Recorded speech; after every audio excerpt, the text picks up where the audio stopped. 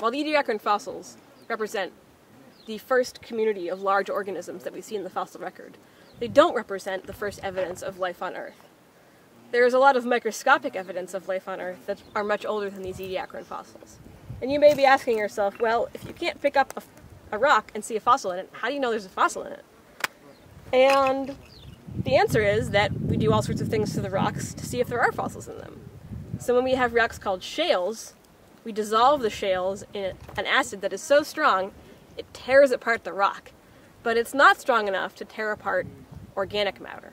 And so what's left is this black sludge.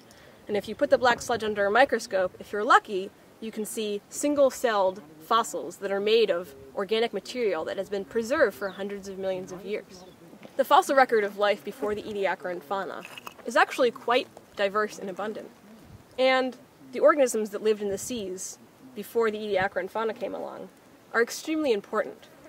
In fact, the whole world that you see around you today would not exist if it were not for those microscopic organisms. The most important group of these organisms are called cyanobacteria.